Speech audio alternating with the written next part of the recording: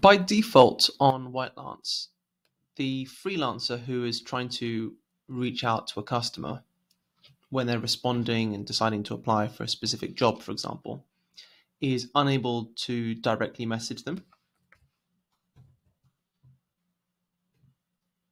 Messaging will be enabled once the customer has messaged you. And the goal here is to prevent freelancers from spamming your customers. For example, saying, "Hi, I'm applying to your job. I haven't heard back from you." And then 2 minutes later, "Hi, I still haven't heard back from you." So obviously this is going to detract from the user experience of the customer.